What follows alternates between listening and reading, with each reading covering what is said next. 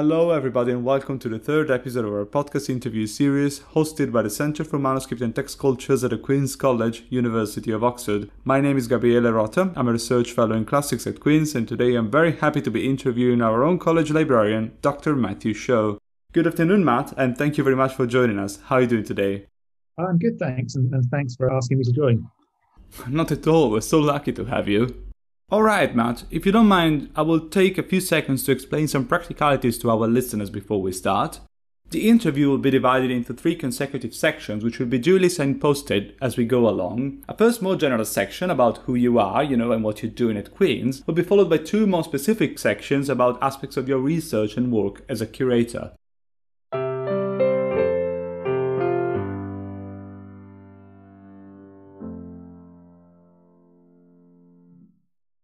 Fantastic, we may now start with the first section then, and I would like to start by talking about beginnings. So Matt, you studied for a D.Phil in history at the University of York when you wrote a dissertation on the history of the French Republican calendar.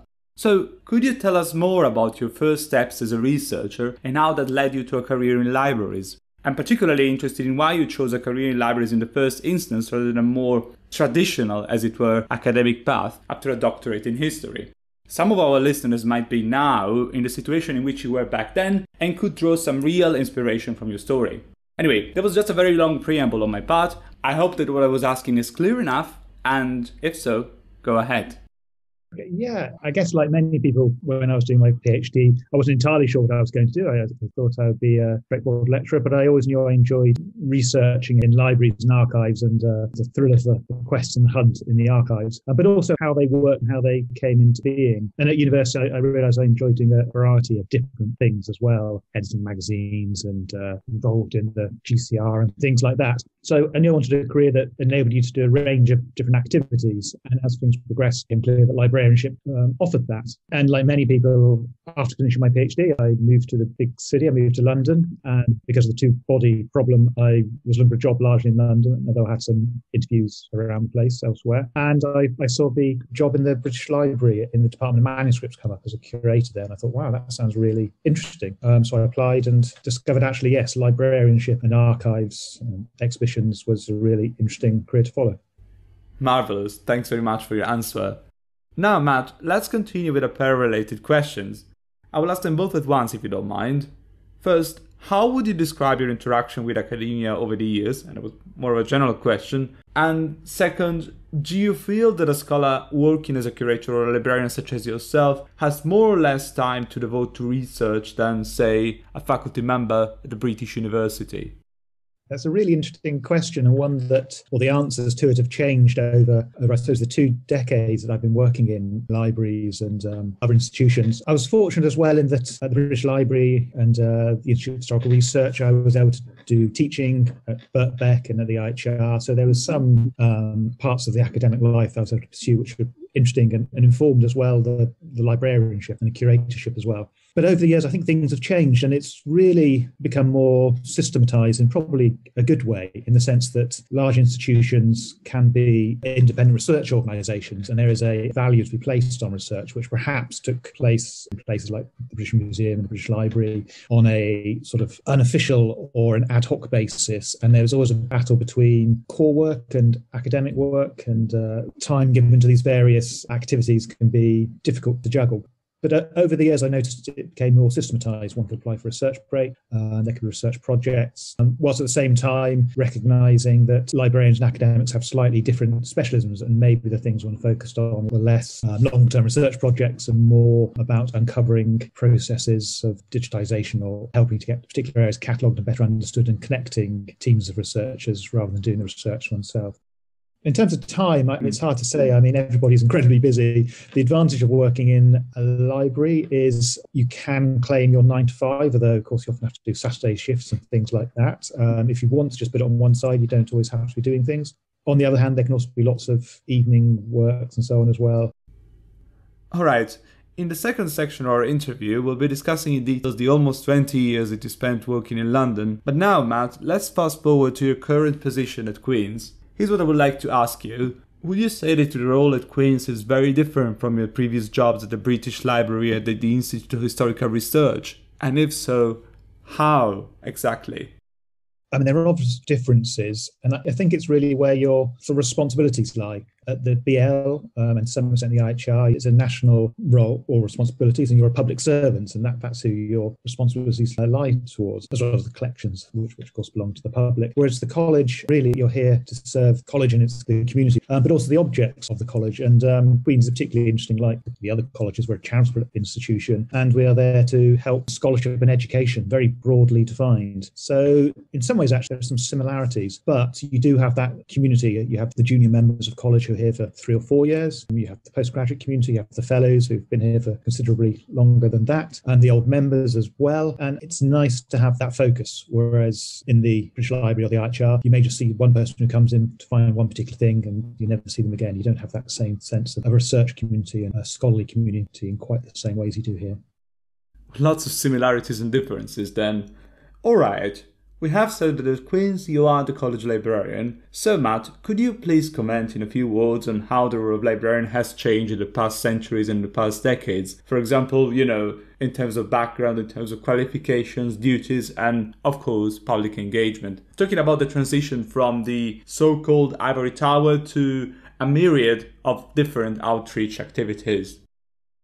I'm enjoying learning more about how the library was managed and developed over the years. And in particular, it's interesting how Queen's College Library has led the way in many ways. In the 18th century or the late 17th century, when it was the new library. In the 19th century, again, the librarian was very forward-thinking and introduced new cataloguing methods, and also we had a library for undergraduates, which was quite a novel thing in those days.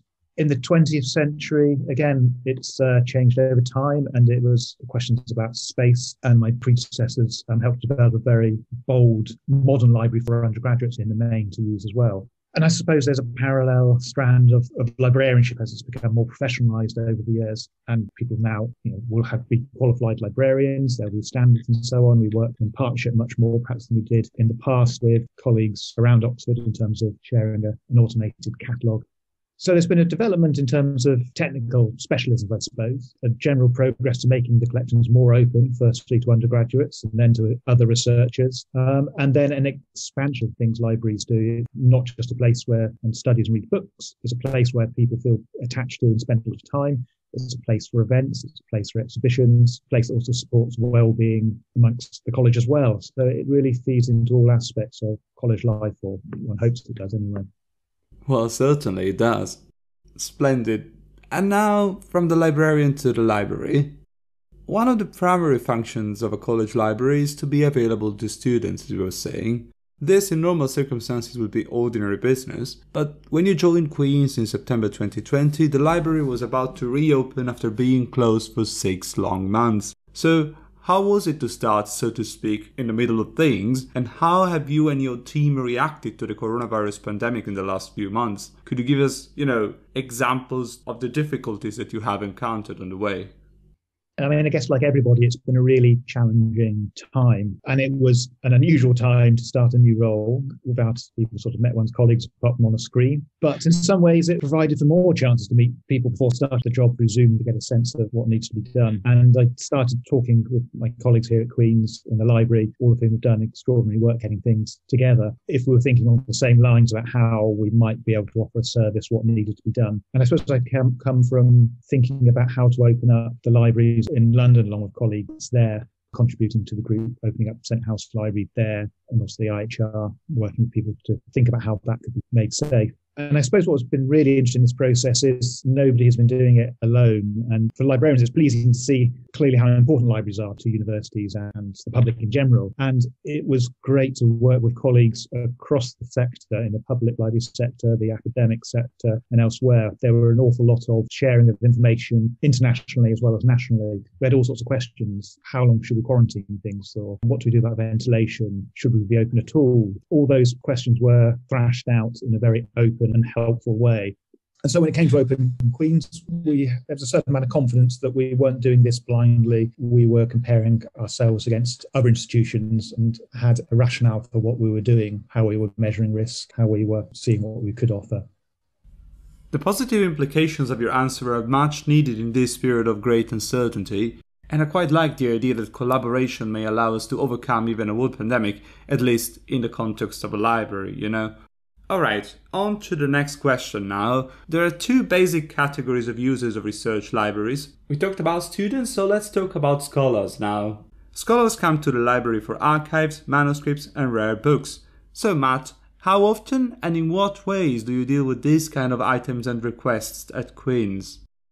And again, I suppose it actually is the thing which has changed because of the pandemic. The numbers of people travelling around and expecting to have access to special collections has reduced. But we have had a couple of requests a week at the moment. I think before I arrived in normal times, we'd probably have 1 or 2 visits a day, something like that, particularly during busy times. And we're, of course, always thinking about the ways that we can ensure that people know about the collections and make use of them. But again, not to be sort of too Pollyanna-ish about it, in some ways, it's been good to think about alternative ways of providing access to the collections, using things like mobile phones to take quick images, to even do live Zoom consultations with manuscript. We've been able to do that, and which is great for researchers. It's also useful for us and useful for me because I get to learn about the collection quicker than I would have done otherwise, perhaps. And we've already been able to update our catalogue, having been able to date an Arabic manuscript, which somebody in America was able to consult over my mobile phone. But it changes from month to month, and it is a frustration. The frustration that everybody feels that people can't just pop in and spend time with materials and have that serendipitous discovery rather than having to think carefully about.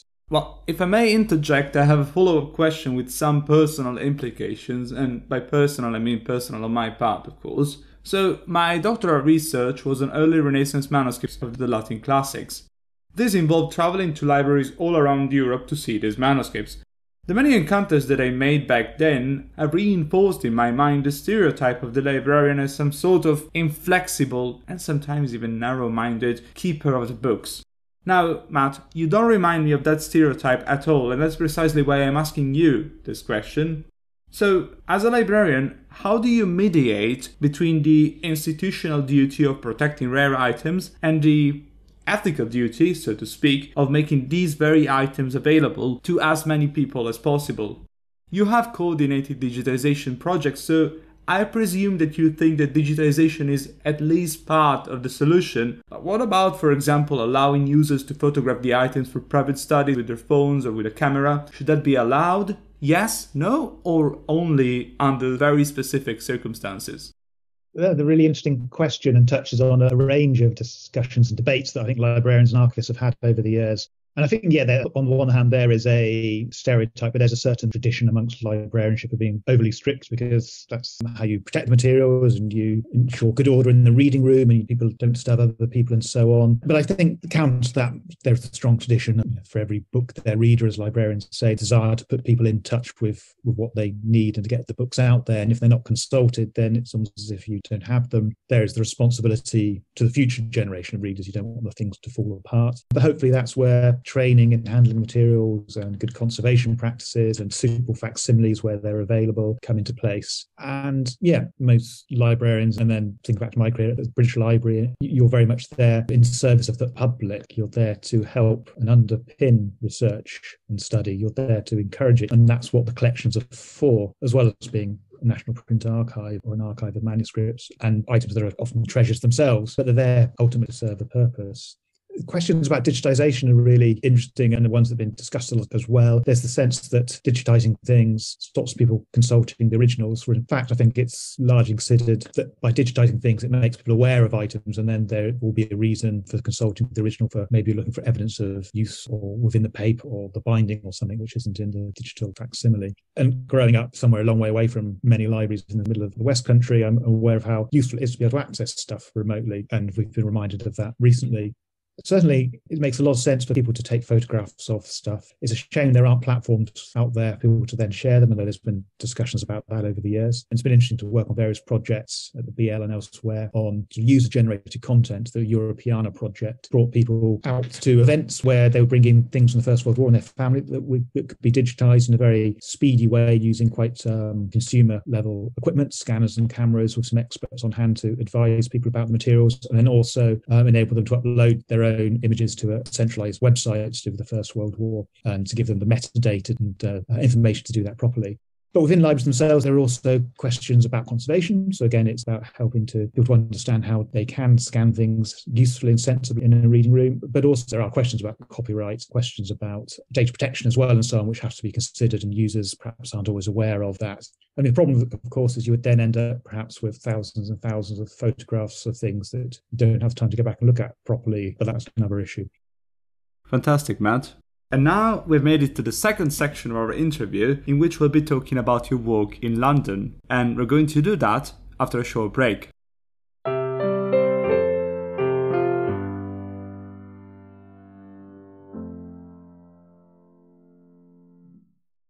And we're back. All right, Matt, first question first. At the British Library, you worked mainly in the Americas collection, of which you were lead curator for several years. So, is that an interest that you took up after you started working at the BL, or was your interest in that specific collection the reason why you joined the British Library in the first instance? Not entirely, no. I started off in the Department of Manuscripts in the 18th and 19th century historical and political papers section. Well, section was me, I think. So that was more British, but I had just completed at that time my PhD on the French Revolutionary calendar. And out of that, I was interested in something I did for my MA on the revolution in Saint-Domingue and Haiti, what became Haiti, and also on French emigres to London, but also in particular to America. So I suppose it was the Atlantic world, which was a hot topic then and still is to some extent, but I was curious about that. And on the back of that, I started to study some French emigres to Philadelphia. And I was also interested in timekeeping methods and ephemeral printing, which led me to be interested in almanacs, which led to an interest in American almanacs. And I was also intrigued not just by the manuscripts I was working with, but by the rare books. So I was keen to work in the printed collections as well as the manuscript collections. So I jumped over to the America section, which I knew a bit about from my undergraduate and master's and was learning more about through my research, but then became a learning experience over 15 years in the Americas section. Yeah, which is an interesting thing to sort of take up a field. You end up, I suppose, covering an awful lot of ground and becoming a generalist or starting off as a generalist, and being aware that you're not going to know the answer means that you learn how to find out the answer quite quickly and maybe get a sense of the field and who knows these things and who might want to be put in touch with other people and whatever institutions are working in these areas. So it was a process of learning on the job to some extent. Fair enough. Well, actually, I can relate quite strongly to what you just said, as I recently started working on something completely different from my doctoral work, and the effect has been both very exciting, but also, I have to say, terrifying. It's like, when you realize you don't know so many things, you have to turn to the experts in order to figure it out. And I have to say that most of the time the advice has come promptly and generously, which is wonderful. There were cases, even, which is depressing, people from college who didn't even reply to my messages, but that was just a minority of cases, and normally people are very eager to share their knowledge and to help you out when you're in doubt. Anyway, what I wanted to ask you is this. In the mid-2000s, you curated an exhibition on the American founding father Benjamin Franklin. A British exhibition about an American legend, we could say. So, do you think that the British Library, Matt, was the ideal place for such an exhibition? And if so, why? Yeah, I think it was. I mean, it was tercentenary, and there was going to be a big one in Philadelphia, and it was talk of it travelling around as well. But of course, Franklin was born an Englishman, or part of the British Empire.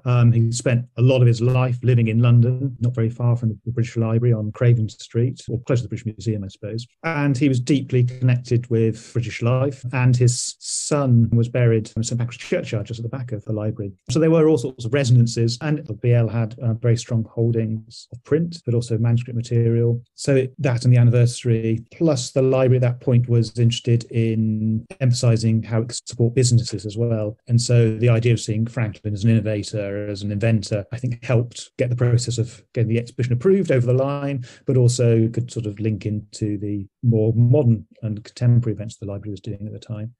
Fantastic, but let me ask you a practical question now. So, you said that you had a vast collection of items from which to choose for this exhibition on Franklin. So, here's what I would like to know. How do you start making a selection of material in such cases? And especially, how do you make final choices after most of the unsuitable or less suitable material has already been discarded, removed? I'm talking about the moment when you're left with the items that you really would like to have on display, but on the other hand, you're aware that you will not be able to include them all. So what do you do then? Oh, yeah. Well, this was a front hall exhibition, and at that point, that space hadn't really been used for many exhibitions, so it was working out how to use that area. And I suppose I kind of realised that I worked backwards from the experience of visiting an exhibition. You work back from what is somebody getting out of seeing this space for? Is it something they're just popping in while happening to be in the library, or is it something they will make a special visit for? Are they experts? Are they generalists? And really it became clear that most people didn't really know too much about Benjamin Franklin, so you needed to explain who and what he did and so on, and to make it interesting to the occasional visitor, whilst also having a bit of depth to those specialists who would come and see certain things. It's also a space where you can't put everything out there because of light levels and so on, so that's another level of complication. So that was one of the starting points. The other one is the individual stories and bits you want to tell. You have to have a beginning, a middle, and an end to an exhibition, at least these are topics you want to cover. So we knew we need certain materials to cover that. But on the other hand, people want to come and go and look and enjoy and be in the presence of something. So yes, star items were key. And if we didn't have those, then it wouldn't have worked. So some manuscript material that we had from him, some of his earliest printing, some of his fancy printing, which, very enjoyable volumes to look at. But then also perhaps star items like the New England Courant, which was the newspaper he worked on when he was very young in Boston. And the copy in the British Library is particularly special because it is annotated. It's full of tales or reports by people like Silence Dogood, and who is anonymous contributors to the paper. And Franklin has annotated the newspaper, and you can work out who these people actually are, or who written, whether his brother had written them or he'd written them. So as an item, it's rich textually and because of manuscripts as well. But yeah, so you end up with maybe one star item per case, and then supporting items which tell the story quick in a good way as possible. And in practical terms, it's really tricky to limit yourself. As I've gone on doing exhibitions, I've really tried to limit it to as few things as possible in a case, and items that speak to one another, so the case as a whole makes sense. But really it's cutting out things that, even though you may find them particularly interesting, you realise that they're only going to work on the web or something else really needs to go in the case instead. It's fascinating, isn't it, how the perfectionism that we so often associate with academic writing can be found among curators of exhibitions as well. That was a very instructive story, Matt. Thank you. Okay, on to the next question. A couple of weeks ago, I interviewed Moïse Voyona, who's Professor of Celtic and Medieval Studies at Cambridge. So, among many other things, Moïse and I talked about the spectacular illumination of some medieval manuscripts copied in Ireland, such as the famous Book of Kells. I know that the notion of spectacular is relative and changes over time, and that is why I'm asking you this question, in a sense. So, Matt, if you were to single out a spectacular item from the Benjamin Franklin exhibition, which one would that be, and why? I'm also interested in the visitors' reaction and their feedback, if you were able to collect it somehow. I think I really like the exhibition of Cato, which was a really fine example of excellent printing. And the book itself is nice to look at. It's clearly well printed. It's a reasonably large size, quite square size. The binding is quality work, even though it's not too covered in gold or anything, but it's very neatly done. But then the more you learn about it, you realise that the paper and the type all tell a story about the Atlantic and where they came from, and the things that the Americans at that time couldn't get hold of and had to import from Britain, or were able to produce themselves and were very, very proud of. So it's sort of how those stories are embodied in the text. And they're things that wouldn't necessarily jump out at you unless the label told you about it. So it's the two things working together in a case, and it's something that makes perfect sense in an exhibition. That's what an exhibition does. It's added guide to a collection item and introducing it to people who wouldn't otherwise know about it. Feedback, again, is important. There's always feedback forms and occasional surveys and counts of how many people go in and out of the place. It's a while ago, can't remember the numbers, but they were good in the sense you realise, wow, 30,000 people or something in a room a couple of months or whatever it was. And that's a lot of readers, actually, of your labels and items. And feedback forms were along the lines of, gosh, I didn't know that about Franklin. So you realise, actually, yes, people are learning and begin to enjoying and understanding things a bit more, and understanding the breadth of the collections, and in this case that it isn't just British materials but it's American materials. And alongside that we also had a series of events, and one of the more fun things was a performance of his glass harmonica music. So he invented this sort of instrument where you like rubbing a finger on a glass, making that ghostly screeching sound. So we had a performance on that in the conference centre. And you're sort of on the edge of your seat because as the air conditioning dries out the glass harmonica, it can make quite a terrifying sound as well as a beautiful sound. That does sound amazing and a bit spooky as well. Thank you, Matt. Now, Benjamin Franklin was born in the Boston area, and so was Jack Kerouac. I'm drawing this bizarre and very unlikely connection because in 2012 you curated an exhibition titled Jack Kerouac's Manuscript Scroll of On the Road. Now, Matt, could you tell us more about this 2012 exhibition, starting from, the manuscript scroll after which it was titled? Yeah, I don't know if we've ever segued from Boston to Lowell, from Franklin to Kerouac like that. That's the nice connection. That was a slightly unusual one. I guess it comes back to the role of the librarian or curator as being embedded in wider research networks and helping to put people in contact with one another. It arose out of the British Association for American Studies, had a library and resources committee, which I took part in, and its chair was a Kerouac scholar, amongst other things. And he had got wind that the scroll, which is now in private hands after being sold at Christie's the decade before, a rich American owned it, had also lent it to a university who had the expertise in terms of paper conservation and so on. And they were happy to put it out on tour. There was also a film coming out around about that time, so there was a bit in the air. And it was a chance to put this very long scroll, and for those who aren't entirely familiar with it, and there's a big debate about what it's actually typed on. It seems to be a sort of a roll of typing paper, three of them stuck together, and all the legends of Kerouac being fueled by coffee or amphetamines, though the latest scholarly research suggests it was more coffee and maybe a drink than anything else. And so he typed it all up in 3 weeks. Again, that's probably not entirely true, and it was a longer process than that. But there's this sort of symbolic, as an object, it's a fascinating thing. It was great. It seemed the perfect place to display it, right in front of the King's Tower in the front lobby of the British Library. A chance for people to see this, a chance to be reminded of the Americas collection. So alongside that, I was able to work with the head of Americas at the time, who's again, very interested in the beats, and she selected a wonderful collection of fine press and other beat materials from paperbacks of On the Road through to Bill Burroughs materials and later materials as well that people were inspired by the beats. So we were able to arrange special delivery, some film screenings around it, the insurance, which we had to arrange, and the brilliant exhibition team at the BL had fun creating this 13-metre long case for it with bulletproof glass on top. And then the keeper of the scroll came over from America and very gingerly rolled it out. And if you can imagine trying to roll it out without it going in the wrong direction. And then we added a certain amount of interpretation alongside this case, pointing out one or two more salient points, how it was written, who some of the people might have been, the meanings of it, and so on. Wow, that's incredible. Thank you. Now, Matt, with the next question, I would like to picture you at work another time. So, while curating the Benjamin Franklin exhibition, you were, so to speak, spoiled for choice, whereas with Kerouac, you were basically putting together a whole exhibition about one single item. So, my question for you is, I suppose, how did you get around that problem, provided that, you perceive this objective limitation as a problem at all? Yeah, that's a really good question. And you can see, particularly art galleries, I think, have different approaches to these questions and explore different methods of presenting an item. You see at the National Gallery showing one particular painting in great detail, perhaps rather than a whole series of items about an artist's work or a movement's work. And the visitor gets a very different experience, I suppose, of the item. In this case, it was really a chance to have what is obviously as an object, people just want to see it. In fact, it's large and long and slightly curious. It would have its own star attraction. And that's where an exhibition ideally works hand in glove with an exhibition designer. And again, that's what happened in this case. And the sense was we would keep this very, very clean and minimal, as it were. So there wasn't a vast amount of imagery around the place. There were some blown up photographs of some of those sort of stereotypical things about the beats, some pictures of them play or on the road. And indeed, it was great at the opening event to get one of them back. I think it was Dave Abrams to come and stand in front of a picture of him. He was 80 or something like that, having his photographs taken. And there he was as a 20-year-old, and there's a nice juxtaposition.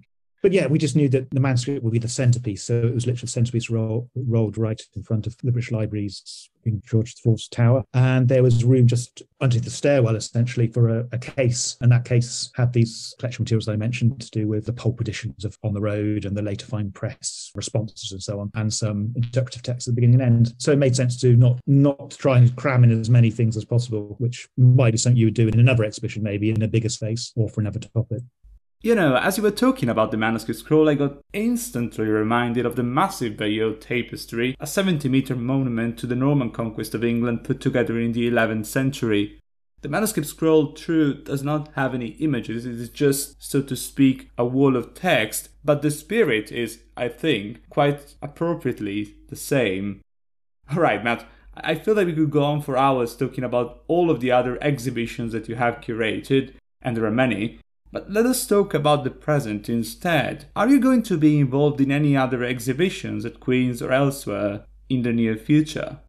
Yeah, in the near future is a moot point at the moment. One of the sad things about the pandemic, of course, is it's tricky to think about exhibitions, although those places that have been able to open, it's been really interesting to see what it's like going to a museum or a gallery where numbers are necessarily restricted. So it's been like a nice private view, and people who go really enjoy and spend the time looking at things and have the space to look at them.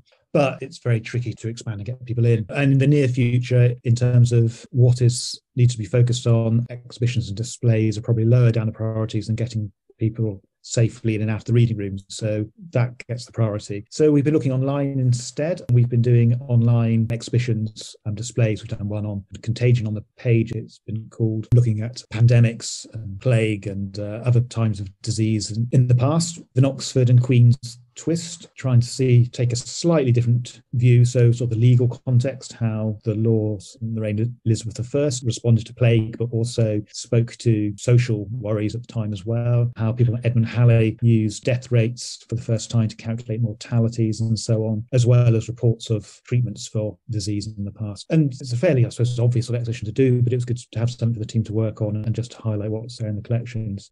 In the future, yes, there will be exhibitions. And I suppose the first thing is trying to think carefully about how those are programmed. It's nice to be able to do ad hoc ones and do things that respond to events, but it's also good to think, how does this work to underpin the work and aims of the college? How does it underpin research that's taking place? What groups would be good to work with? Before I started, they were the first undergraduate-led exhibitions where people selected materials themselves. So we'll hopefully do more of that. But the first things we will revisit are the Queen's Poetry and Translation archive, looking at probably doing something online first of all, but looking at that publication of that work and the archive, which is some of which is held here in Queen's, and many Queen's members are involved in. So that will be the first thing that we'll be doing. Well, that sounds like a really hopeful prospect, and we're all eagerly looking forward to all the exhibitions that you're going to organize for and with Queen's in the coming years. Alright, Matt, now one last more general question before we move on to the last section of our interview. You're not from London, and you did not study there. You are from the southwest, as you said earlier, and you studied in New York, in the north of England. But you did work in London for about 20 years, and you still live there, as a matter of fact. So here's my question for you. Could you tell us about your own personal experience of London? Is it a good city for a librarian to live in? And is it a good city for, libraries and book lovers in general? Yeah, I mean, I guess London, very much like Oxford, has an extraordinary collection of libraries, large and small, spoiled to some extent by access to the British Library. There's also places like the London Library, a response to the British Library in the 19th century, and a place very much for writers as well. And then within Bloomsbury in particular, there's this great density of libraries around the University of London, the institutes there, along with other institutions too, and church libraries. So there really is an extraordinary density of materials. And underpinning that are talks and lectures and so on that the Bibliographical Society organises and other groups organise. Plus you have the bookshops, you have the sales, the auction houses. Many of the people who work there, of course, are deeply knowledgeable and fascinated but in manuscripts and books and so on. And so, yes, if you enjoy London, if you can cope with the downsides, I suppose. Yeah, I mean, of course, the drawback of being a librarian is it's rarely the most well remunerated of professions, and London isn't the cheapest of cities to live in. It's dreadfully expensive, right? Both London and Amsterdam, I would say, are probably the most expensive cities in Europe. Alright, yeah, I never lived in London myself, but I've been there many times, so what you were talking about sounded very familiar, and I couldn't agree more. Alright, Matt, so we made it to the third section of our interview, and we'll go back to that after a short break.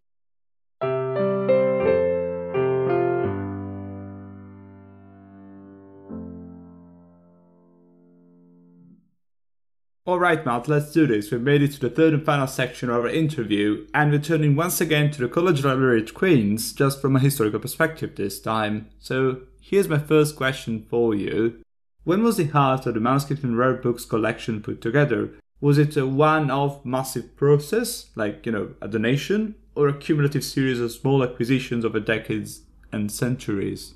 Yeah, I guess the history of the library is an interesting one. Perhaps unlike some other college libraries, it's less an accretion of volumes over time. There's several big bangs which created the library. So taking the manuscripts, first of all, of which perhaps there are several hundreds of medieval through to modern, and plus the archives of the college as well, which we're fortunate to have an archivist some of the time who looks after that as well. But the manuscripts, the medieval portion did not survive in place. But what we do have are things that were acquired by fellows and others, largely for the 18th and 19th century, and with some 20th century editions as well, gifts from people like Thomas Hardy in terms of some modern manuscript material, modern poetry material, and then early that sort of medieval illuminated manuscripts which were acquired along with fragments and so on. So in and of themselves, they are wonderful treasures, and they also speak of the interests of largely 19th century fellows and manuscript collectors and what they thought were worthy of collecting.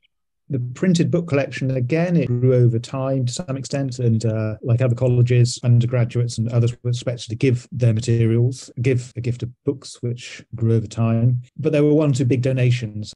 Barlow, Williamson in the 17th century gave very important sort of collections from those periods which formed the heart of it. And many people argue that's why the fine Baroque library was built to house these collections. And these are particularly strong in theology, classics, travel, the materials you might expect of a humanist and theological library in the early modern period. But then there is this great gift in the 19th century of about £30,000, which was a vast sum in those days, which had to be spent within 7 years. So the librarian consulted with colleagues at the Bodleian and was able to essentially buy broadly and quite deeply as well. And so rather than acquiring, I suppose, a college library, it was more a ideal bibliographical library. So it is an extraordinary thing. Before, these things were unaffordable, I suppose, although bibliomania meant that there was a market for Shakespeare or whatever. But they were able to buy representatives of the Western canon in very good quality editions for the most part. And it created perhaps the best, arguably, collection in a college library at that time and perhaps to this day. So the early printed and rare books collections run to about 120,000 volumes. So it is quite substantial. Allied to that is the interesting things that just grew up over time in the teaching collection, I suppose you might call it. And over the years, they've become more interesting in some ways into their rarity or their provenance or connection with those who've used it. And then smaller interesting collections have been added to it over time as well. Gifts of materials to do with Cumbria, where the college has a long-standing history of the Bridgewater bequest of perhaps one of the finest collections of Cumbriana that exists. A very fine collection of First World War pamphlet material, important European and poetry materials of the 20th century, and then the Peat collection as well. The Peat Library of Egyptology is an important working library, but also has very rare volumes as well. So yeah, it's one of those things you could go on, but I think the story is more of really key and speedy bequests. So suddenly nothing happened very much for a very long time, and then it happened very quickly on a number of occasions. And then the other side of that, of course, and like other libraries, books come in, but books go out. And over the time, things wandered off for various reasons, or were donated or given to the Bodleians and the Barlow materials, where some of the materials went off there. And in the 1930s, the library needed some work doing. It was very lacking in space. And so there was debate about what to do. Some of the materials were disposed at that point as well. And it's interesting to follow through the process of people work out what should be sold and at what point it should be disposed of. But yeah, to end on a happy note, it's quite a cohesive collection as well as being developed at various points over the last 400 years. Wow, thank you. Thank you for such a complete history of the college library with just a few minutes. All right, Matt. Along the same lines, is there anything that distinguishes the college library at Queen's from, the many other college libraries in Oxford? Anything that makes it unique somehow? I think probably the upper library, clearly a Baroque reading room like that, all of the carving from the bookcases with a library within it, which has been built for, it's been changed over time, but there's a good representative amongst it. That makes it unique. And I think the other side of it as well is that it's still a working library. There's the new library built under the Provost Garden just a few years ago, very modern and minimalist, but that is connected. You can walk straight from there up to the upper library. And so it's there literally in the middle of college, at the heart of it, or under the college, right next to the hall and SCR. Other college libraries are like this as well, very much part of college life, but I think it's the intensity of it that perhaps differs from the others. That was crystal clear. Thank you, Matt. All right, now let's talk about buildings. The college library at Queen's is among the most beautiful libraries in Oxford. So Matt, could you tell us more about the building and how it has changed over the centuries from the foundation down to the present day? Yeah, any building, I suppose, changes and develops over the years. And I sort of like the story of when the new British Library was built. It was designed to last for 250 years. And the idea was that it would not stay the same for 250 years. That walls could be moved and so on, adapting to how people use libraries. And over its long gestation, functions like the proposed periodic search room and card catalogue was realised that's going to be replaced by a computer. So that turned into a space for the King's Tower. At least that's one story about that space in the library. But of course, yeah, the upper library suffered from lack of space, more positively, thanks to the growth of the collection. Materials like the Peat Library had to be squeezed in, so bookshelves had to be placed in between the larger book presses. A new library was built underneath that as well, allowing people to perambulate around them. And then the great shock, I suppose, to the librarian, perhaps, of letting junior members and undergraduates in, which happened in the 19th century and then increased into the 20th century, meant there needed to be more space for more undergraduates to read, and that has led to the development of the new library. And I suppose there's been a recognition of how people use and study books has changed. Just using a sloping desk or a flat desk and people consulting, reading, taking notes is still an important part, but increasingly the spaces for people to group work, to have sort of show and tell type activities, working with special collections in climate controlled spaces are important as well. So the libraries have to respond to all these things over time. And I suppose the other part of the story is returning the upper library and indeed the lower library to its former glory and in the architectural intentions. So taking out the extra book presses which have been placed in both of the reading room, restoring the lighting and the spaces as well to give a bit of room for readers to come in. Amazing. I really like this idea of the library as a thing that changes over time, as a living being almost, right? Okay, earlier we said that the manuscripts and rare books in the college library were acquired from a number of collections and owners. So Matt, I wanted to ask you, is it always easy to retrace the provenance of individual items? And maybe, to make this absolutely clear for our listeners, could you please mention an item that is particularly mysterious in terms of its provenance? Yeah, it's never straightforward. The catalogues really is not until the 19th century do you have a systematic catalogue, and even then things have had to be updated recently. So the early arrival of materials is not always well recorded, but they're not always detailed enough to tell what has come in.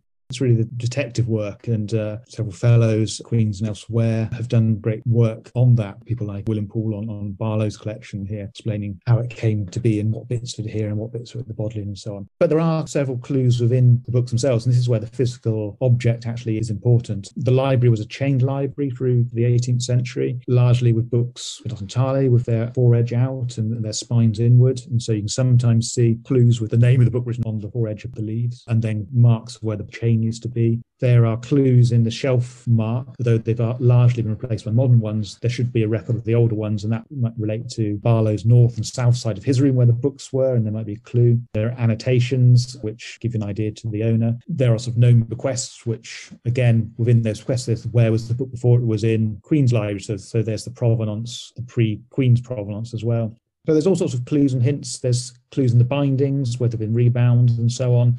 But I suppose in terms of the mysteries, one thing I have been working on recently with colleagues is Ghostly Psalms. This is Miles Coverdale's and the Protestant Reformer at the time of Henry VIII. The first English hymnal and a translation of several of Luther's songs. The Ghostly Psalms, it's the only copy that survives. They were ordered to be burnt. And it's a rather mysterious text. We're not quite sure when it was printed, though there are clues in it 1535 or thereabouts. But what it's doing in Queen's is a mystery. It's about 60-odd pages, something like that, but it's bound with other pamphlets in Pamphlet Book, which has been rebound, but is also has a contemporary manuscript list of the contents at the start, so it has been together for some time. And the provenance there of why this one copy survived and why it's in Queen's and what collection it was in is a bit of a mystery. So it's a matter of, at the moment, of going through the early shelf marks and seeing what other volumes are next to it. It's almost slightly curtailed by the pandemic, but that's one interesting bit of provenance research. So it's important to do because it's an incredibly valuable and rare item. It's important for the history of England and Germany at the time. It's important because the more you know about what it was doing in Queen's, it can tell you about the history of religion and theology in Queen's at the time, and then also about the nature of the collection and understanding the sort of books and pamphlets that are near it and were collected by the same collector makes you understand maybe how it was seen at the time as well, and maybe why that one single copy survived when all the others were burned. That was a very good one. Thank you, Matt. Now, I would agree that no books are better than others, but some of them are certainly more curious. So feel free to interpret curious as interesting, quirky, or, even disturbing, depending on what's in your mind. But could you tell us about the most curious manuscript and the most curious rare book in the college library, according to you? Oh, gosh, that's an interesting one. And there's some fascinating individual, rather humble volumes, but you can tell they've been used and owned by people, and they have a certain charm and interest to them.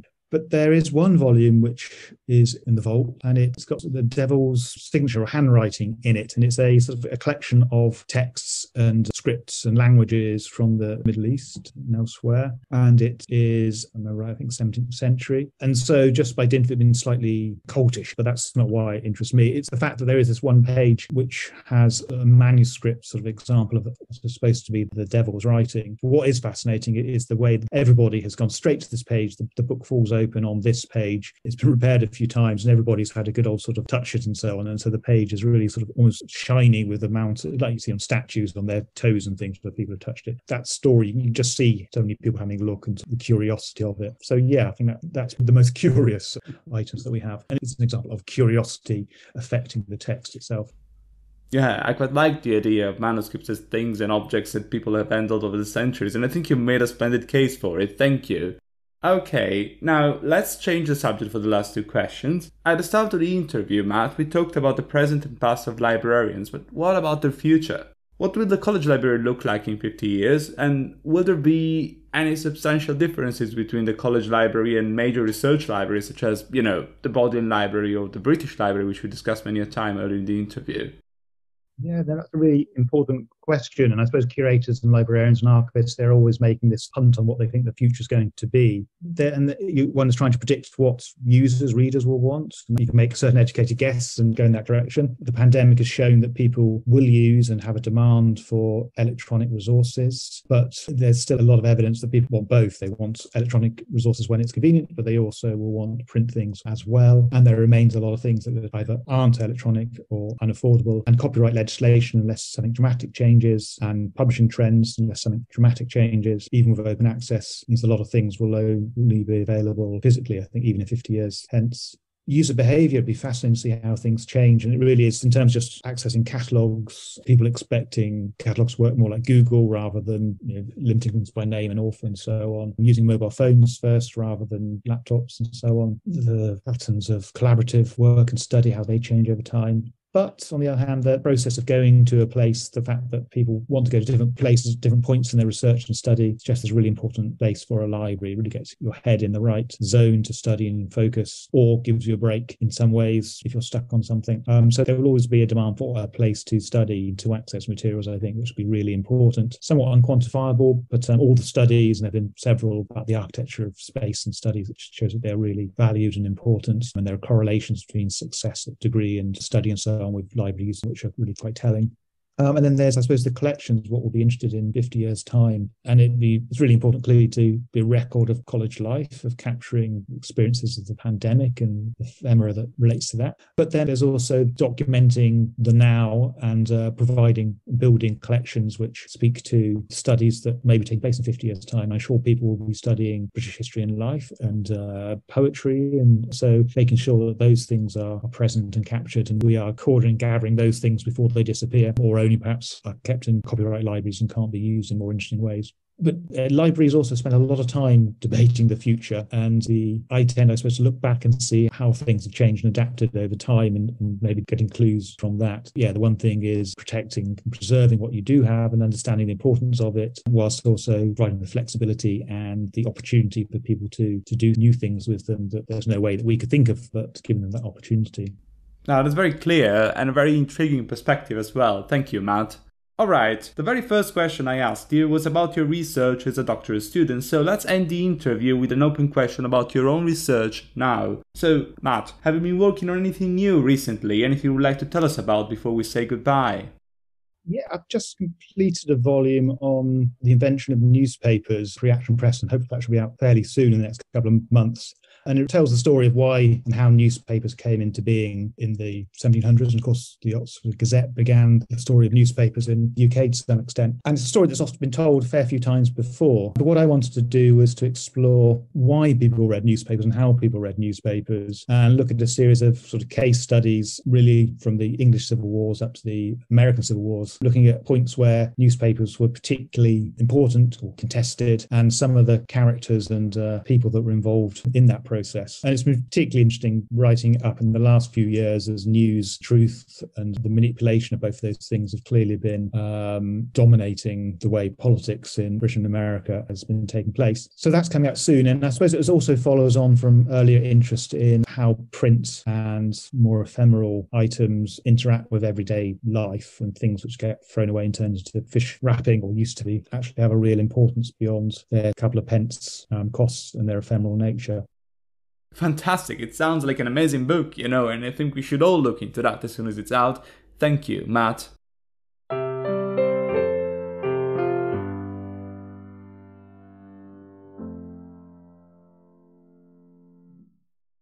Okay, our interview has come to a close now, but it is perhaps the right moment to tell our listeners about our new project. So, Matt and I are working on a series of short videos about manuscripts and rare books in the college library, which is called Parchment and Paper. By the way, you will find a link to the relevant videos of Parchment and Paper in the description of this podcast.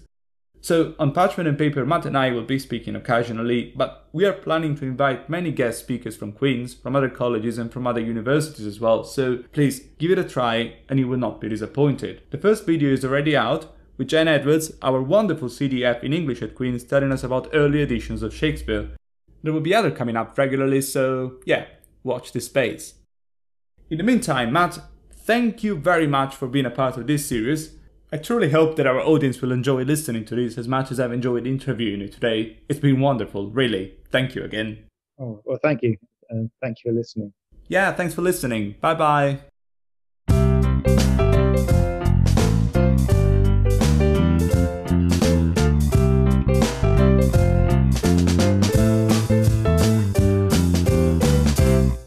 Here we are, the acknowledgement section once again. First of all, chronology. This interview was recorded on the 12th of February 2021 and has been published, as you can see, at the start of July. Many things have changed in terms of COVID-19, but perhaps not the things that we thought would change, and not as much as Matt and I hoped that would change in the interview. As I re-listened to this one last time from Italy, where I am at the moment, the feeling was awkward and uncomfortable, but some things did change nonetheless, vaccination rollout for one thing, and so we must be patient and we'll all make it out of it, sooner or later. A huge thanks to those listeners who actually got in touch with suggestions. Please keep it going, as this really keeps us going in so many ways. My email address is gabriele.rota@queens.ox.ac.uk. If you didn't get it, you can find it in the podcast description. The first episode of Parchment and Paper came out some days ago. It features Matt Shaw and Jan Edwards in conversation about Shakespeare. They cover so much ground in not even 20 minutes. Now that you listen to this, go on YouTube and watch Parchment and Paper as well. You will find it on our YouTube channel, CMTC Media.